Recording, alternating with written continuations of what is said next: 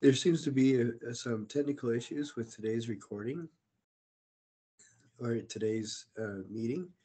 And if people join us, that'll be great. If not, you'll just see me talking all by myself, completely lonely and feeling lone, lost, and discarded. But we'll do the best we can. I hope you guys had a wonderful Halloween. My family, we went and did the haunted chairlift ride up at Sundance, and that was an awful lot of fun. And then the next day, we carved pumpkins in the afternoon and had tacos. So that was super.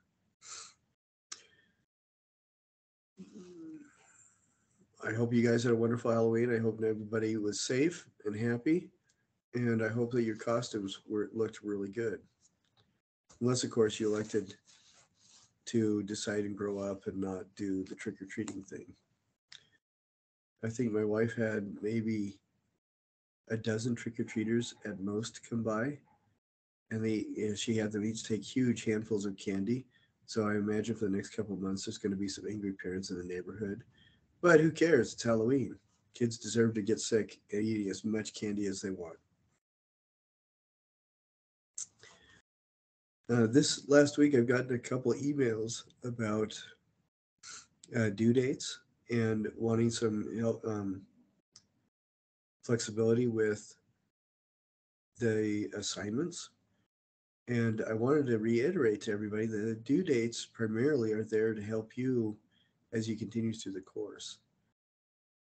Unless if you talk to me and stuff and just let me know I can't do this, that's fine. Um, by that time, that's fine. I want to make sure that you guys are aware that the course is moving forward, and if you have to turn in things a little bit late, that is perfectly fine. I think everybody that has, and there's even been several people who have redone assignments and turned them in, and that is absolutely great. You guys are taking online classes because you have real world lives, and I understand that. If 1 week is really crazy and you can't get all the materials or supplies for a project, work on other stuff instead until you can get the materials, and then work on that when you can. So it's not going to be that big of a deal. Now, this week I wanted to talk about two things specifically. This module 11 is kind of a weird one. There's a project for you to do, and then there are two reflection things to write. And the only restriction on the reflections is they need to be about 125 words or longer, each one. And how you divide that up is totally fine. How you answer the question is totally fine. I just need them to be well written, good spelling, and in paragraphs of 2 to 5 sentences each. And as long as you maintain the standards of writing that you learned in high school and the beginning of college, then that'll be just fine. Most of you, one thing that I appreciate is that most of you usually write longer than the minimum required because you want to get the idea out, and that's exactly the way it should be. I mentioned a couple of weeks ago that ideas are like little fish. I think it was for Earl Nightingale who said that ideas are like little fish. We don't stab them with the point of our pen and write them down; they leave forever. So as I mentioned, I wanted to talk a little bit about texture. I want to cover a census walk. We want to list a couple dozen textures. And then I want to talk about the texture cube. Then we're going to talk a little bit about what connection means, the role of art history. Mention one of my heroes, Ibn Khaldun. And we'll talk, just briefly mention connection as it relates to art movements. Because next week we're going to be dealing more with art history in specific areas of the world and talk about things like that. You've had a little bit of an introduction to that with the art of the old Mali Kingdom and or Mali Empire and some of these more contemporary artists. But I think now you'll generate something of a vocabulary so you can tell, are these artists that we're looking at from today, are some of them in one movement or another, or some of them more impressionist? Do some of them do uh, monolithic work. Do some of them do more impressionist work, and we'll be able to add that vocabulary to your critical thinking skills as we apply the tools of artistic critique to the things that we're seeing and learning about. First, texture. A lot of the times we'll group textures into two categories. One is visual, one is physical. These are not mutually exclusive. Most of the textures you interact with are going to be both physical and visual. There's not going to be an awful lot of exceptions. When you play a video game, the textures that you see on the screen, those are all completely visual. Excuse me. Because even though they mimic physical textures, they're on a two-dimensional screen and you can only see them. A lot of physical textures that you encounter also become visual. Like, for example, if you are lucky enough to live in an apartment that has one of those lovely popcorn ceilings, not only is that a physical texture, but the way it plays with the shadow from your low wattage lamp, it does some really interesting things visually as well. Or you'll see if somebody has like a herringbone corduroy or that they're wearing, or sometimes you'll see somebody wearing other materials that have very strong physical texture, and the shadows that are apparent in the physical and highlights in the physical texture make a very um, intriguing visual texture as well. What's the difference between physical and visual? How do you primarily experience visual texture? With your eyes. And physical texture, you can primarily experience physical texture with your senses of touch. But most of the time, when we engage with a physical texture, our initial encounter is through our sense of vision. So that's why I say it's also a visual texture. Can you think of examples? Just in your head, think of examples where a texture was entirely visual or a texture was entirely physical. I think we don't encounter entirely physical textures very often because most of the time, like I said, our initial interaction with it is through our sense of sight. A friend of mine made an art exhibit for the visually impaired. In that exhibit, he did some bronze castings with different textures and hid them inside of a bag so that sighted people could go through the exhibit, put their hands in the bag, and experience something similar to what the visually impaired patrons were experiencing because they could only feel the texture. It was entirely physical. I wanted to mention a senses walk. A senses walk is a really good routine to do to counteract extra stress. What it does is it engages your senses and it heightens your awareness of your senses and what you're experiencing so that the stresses and tensions that you feel uh, fall to the background. But the primary reason we are using a senses walk for this bit on texture is that we can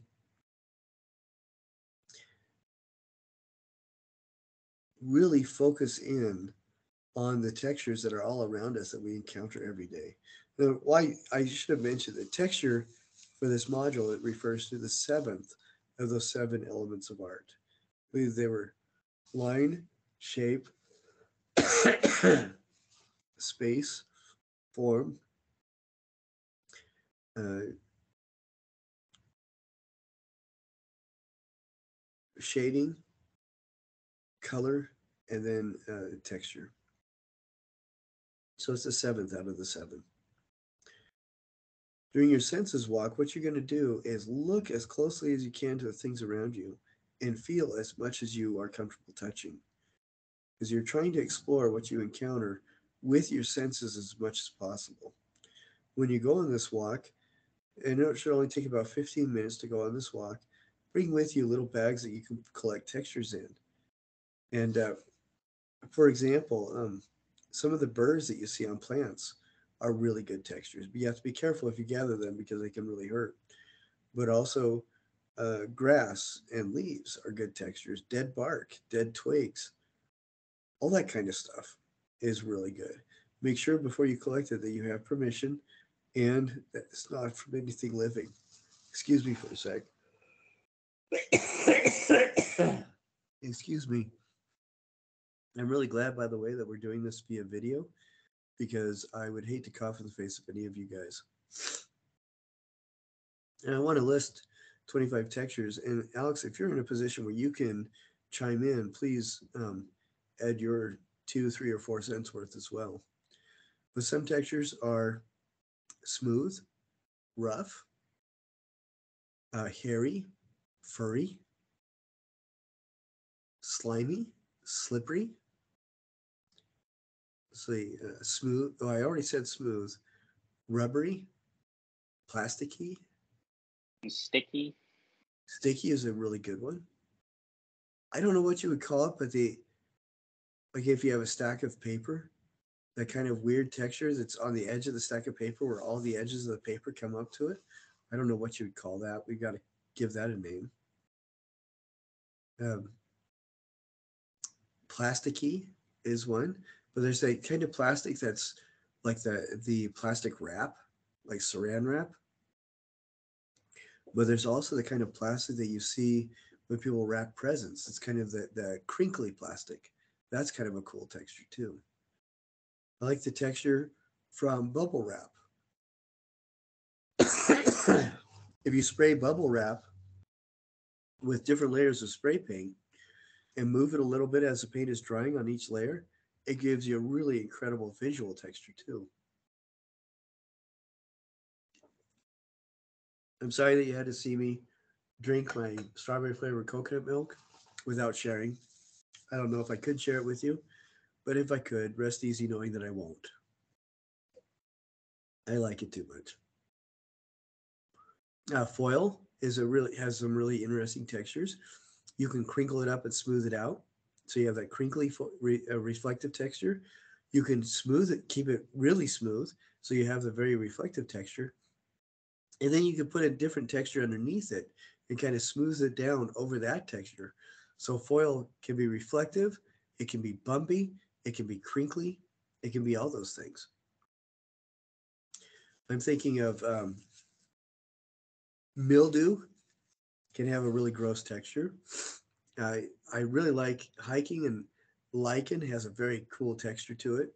Basalt, the raw rock of basalt, has some very neat texture to it. Sandstone, cement, if it's smoothed or textured, has very different textures to it. Broken cement, when you make rubbings on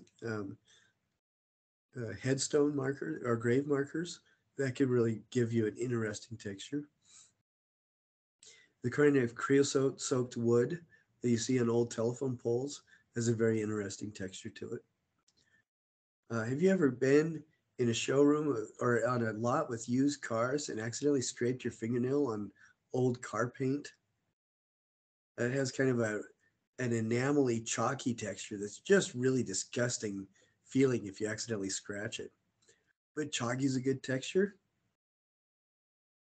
Uh, Milky, I guess, would be more of a visual texture. Greasy is a good one. Snotty, mucusy, mucilaginous, oily, waxy. I don't know why all of a sudden I started thinking about ears, but there you go. Um, we already said furry, but I'm also thinking leathery, hide, like a pelt. Um, that really grow. If have you ever had a dog that just found some fresh cow pies and thought it would be a great idea to just roll at them? Is you get that kind of wet dog fur feel, and then it has this thing that's almost like an adobe crust to it, and that is super disgusting but very visually interesting. Adobe is a cool texture. If you're doing wattle and daub architecture or building, that has a very cool texture depending on how you create the adobe. Sometimes you put hair in it, sometimes you put straw in it. Each of those has a very distinctive texture. Old wood, like barn door wood that has been in the desert for years has a distinctive texture to it that's very different than driftwood. One has been uh, texturized because of basically sandblasting, and the other one just because of water wearing it away. The edges of leaves are fascinating. The edges of feathers, torn cloth, cut cloth, both of those have very fascinating textures to them. Denim, satin, cotton, canvas, velvet, tweed, wool. So what I've been doing is just thinking of different materials or different situations I've been in or different things around me and just describing the textures that I see on them. So in the module, I mean in the quiz for this module, you'll be asked to list 12 textures. The easiest way to do that is to just look at your environment and just see the textures that are around you and describe them. So I think between Alex and me, we listed at least 30 of them. And so those are really good. And for your texture cube, what you need to do is make 6 tiles out of cardboard that are each 4 inches by 4 inches, and then spend 45 minutes on each one, giving them a texture. I say 45 minutes because you can do this in 3 minutes and it looks like crap. But if you do it in 45 minutes, then you'll do what's obvious and then you'll think beyond what's obvious and you keep layering things on. One fascinating thing that people can do that I have not seen yet is have you ever used the two-part resin or epoxy for casting? One thing that's really cool is to make small, very small batches of that, put a layer on the car, build a dam around it with duct tape. So the duct tape, the sticky side is facing in and the sides go straight up on each of the 4 tile sides.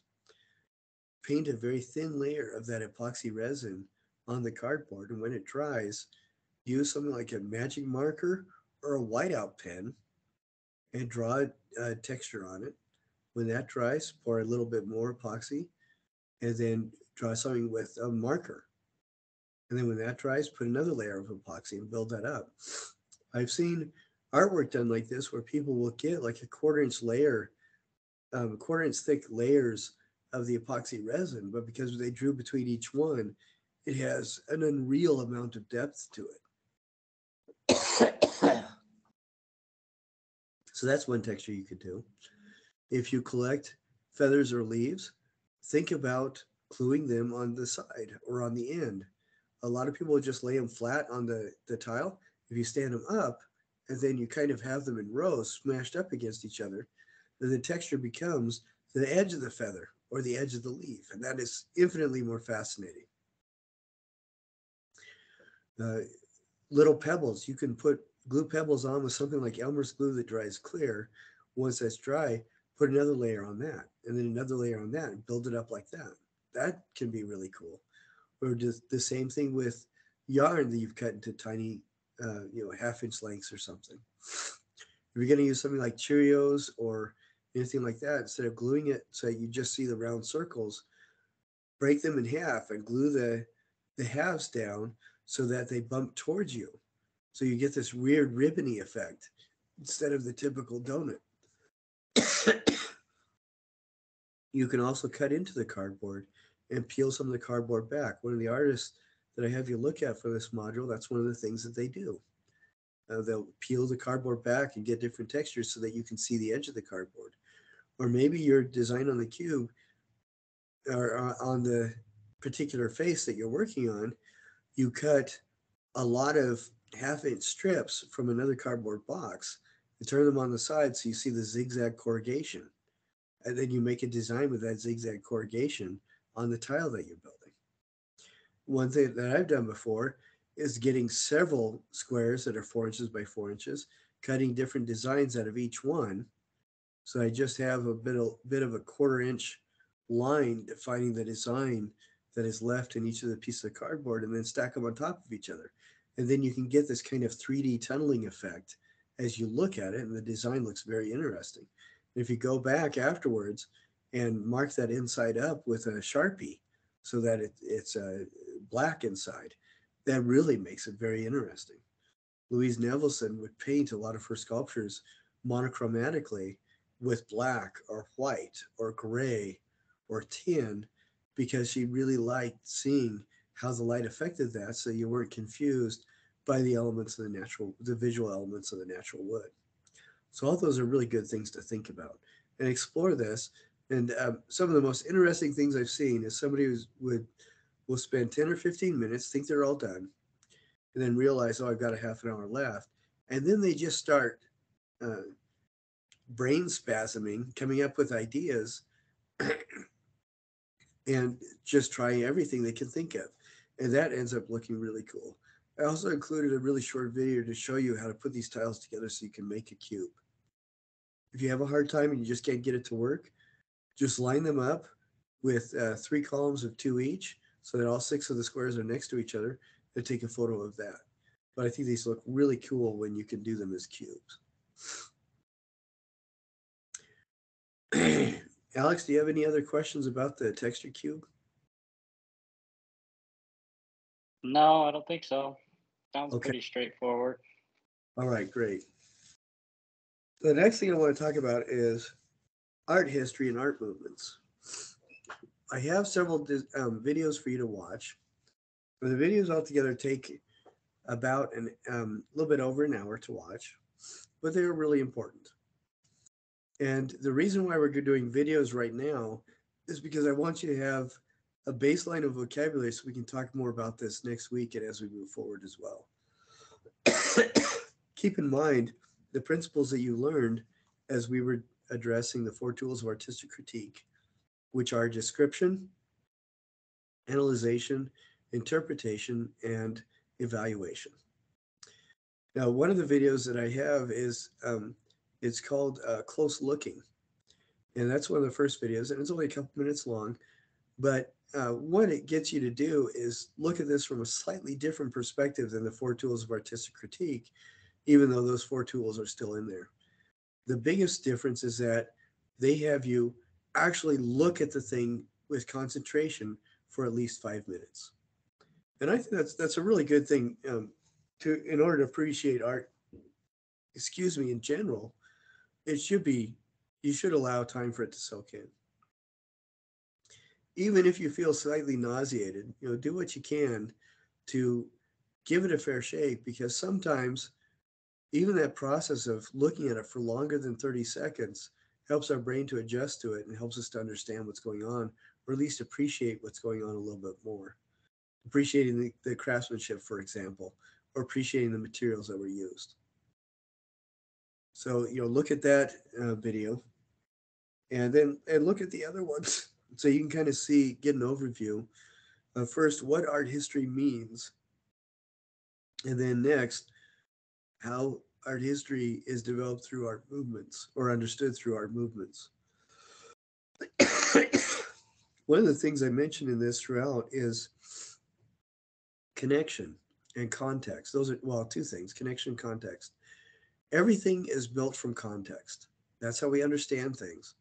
An object or an art object has a context as the structure itself, has a context within the society or atmosphere in which it was created, how it was built, the materials used, what it may mean for that society, but it also has a context in a broader scheme of things as we look at it from outsiders or insiders to the culture that produced it. So there's these three layers of context that we can see. Ibn Khaldun was a 14th century Muslim philosopher who is the father of what we call today museology. He also defined a lot of the scientific um, principles that go into the formation of things like the soft sciences, like sociology and history. He was one of the first people to really clearly articulate the meta thinking behind these kinds of soft sciences. One of the things that he pointed out was that when we display something, we remove it from its original context. Now, I mentioned that there's three levels of context, and I want you to think about this for just a second. There's at least three levels of context. There's a lot more, but there's at least three. If Alex were to go into a museum and see a 200-year-old flute on display, right, looking at that flute, first thing he's going to do is say to himself, you know, Professor Kosrock told me that I really need to be smart and use the four tools of artistic critique. So that's what I'm going to do. And he'll apply his critical thinking skills, and everybody around him will just think he's amazing. The second thing he'll do is looking at that and realize there's at least three layers of context here. The first layer is whoever made that flute created it as a means of their livelihood. It was a tool and it was a product that was made. So it's an artistic piece, it's an artifact, but it was a thing that was made by a human being. And that human being put their experience, their personal history, their own layers of meaning into that thing when they made it. So that's one layer of context. Second layer of context is whoever used that flute used it as an instrument, and it changed the lives of people who heard it. It probably changed the lives of the people that played it over time as well. So that's a different layer of context, and in the larger society that the flute was created to be within, or the largest society and atmosphere that the flute lived in, is another way of looking at it. And then what's the third context? Well, it's on a pedestal in a museum, so we can hopefully see how cool it is and maybe appreciate those other layers of context. But now, Ibn Khaldun said it's on display. It's a completely different object. It may be the same physical thing, but is it being constructed as an instrument? No. Is it being used as an instrument? No. Is it being used as a status symbol? Maybe flautists in that society 200 years ago were important people. No, it's not. What it's used is being used for is a point of academic curiosity for whoever comes into the museum. So can you see how it's a completely different kind of context? But even though the object is the same physical thing, the meanings of the object completely change with how we view the context of the object. And art history deals with that idea directly in relation to the art objects that are made or the art performances that are performed. So think about that as you go through and watch the videos on we can appreciate and understand art history. One of the reasons I like Ibn Khaldun is he was very poetic, and he described history as living in a river of ghosts. So can you have you've walked? I'm sorry. Have you ever walked into a river before and felt the water flowing around you? Yeah, think about that, how the water impacts you and how you in turn make ripples in the water. And Ibn Khaldun suggested think of that water as the ghosts of everybody that has come to the earth before you. On some, there's going to be lots of ghosts that are over by the shore that may not connect with you directly, but for the most part, what you are living within right now is the momentum and the after effects of the experiences of all the hundreds of billions of people that have lived in the earth before. And they're ghosts. And in this context, ghost is not necessarily something related to Halloween, but it has everything to do with the effects and the memories of those people. People that we don't even know the names of have impacted us in ways that we can't even imagine. One of the reasons that we have shielded cables is that an unknown telegraph operator recognized that in the mid 19th century, a solar flare took out the nation's telegraph system and melted all the copper wire. Did you know that? That's an example of a direct impact of a ghost of somebody that we never even knew had existed. And we can see that all the time. But in turn, your ghost affects everybody, both present, in the future, obviously, and in the past as well. Because your particular perspective, how you interacted with history, also affects how the people you know and interact with, how they interact with history. And everything that you do has ripples that will go through everything around you right now, but off into the future as well, both in your own life and those of around you. And in 5, 10 years, people you don't even know as well. So I like that idea of history and existence being a river of ghosts that we live within. I think that's kind of cool. But we can really see the connections and how things are related and those questions of context as we look at different art movements. And I've given you a couple different videos. I think the longest one is a little bit over 20 minutes, and the shortest one is about three. They're just different views of the main, several of the main art movements that we're familiar with in the West. These are things like Dadaism, minimalism, um, pointillism, splash painting, modernism, postmodernism, uh, hyperrealism. A lot of these are hypersymbolism. The symbolist painters included people like Lord Byron, who was a favorite of Mary Shelley, who wrote Frankenstein. She loved him so much that she based a lot of what she did on his writings, and she loved the romance behind Lord Byron. But there's several different movements, and it's almost impossible to identify all of them because there are so many. But those videos talk a little bit about how they've connected. It describes a little bit of the context behind each of them. So we'll talk more about that next week. And then you have two reflections to write that are just helping you to kind of articulate your responses to what you're learning about how to view art history and about art movements and as we move forward. Do you have any questions or anything, Alex? Nope.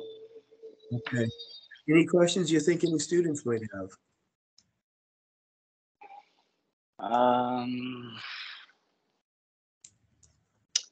is there like a particular place you would want to walk, or just kind of anywhere you can find?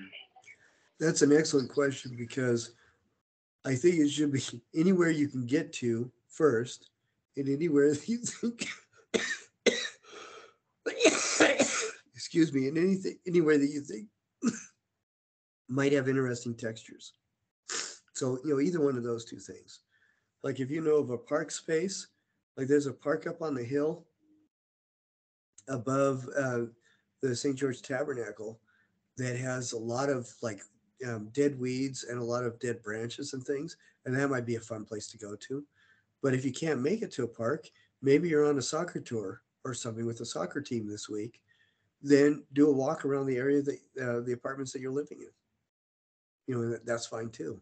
But and I would even suggest doing a couple of these, but they should be about I would say at least 15 minutes long. Try for 15 minutes. And if you want to drive out into the hinterlands, like to Snow Canyon or Pine Valley, and walk around there, that is perfectly fine as well. That's an excellent question. All right, if there's nothing else, then that's good for me. Is that good for you? All right. Good for All right. me. Well, thank you, sir. We will see you Thank later. you. Okay, see ya. See ya.